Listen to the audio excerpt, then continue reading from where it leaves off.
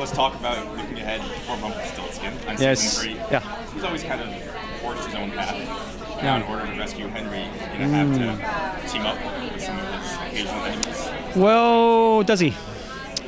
Does he? You have to wait and see season 3. Nothing's ever obvious with Gold. So even though he said we'll go and do it together, are they going to do it together? And exactly, neither do I.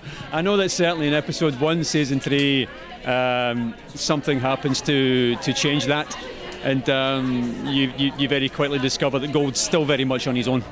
Is it safe to say he's over his urge to kill Henry at this point? Is that emerge again at some point? That's a good question. I don't actually know, to be honest. I genuinely don't know.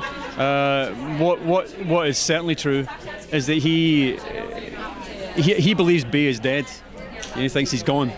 So he's going to find Henry to, in some sense, honour the memory of his son, even if that means the boy being his undoing. So at this point, at the beginning of season 3, he's pretty much got a suicide mission. He thinks he's going to die. And, I can't tell you whether he's going to live or die. He may well, you never know.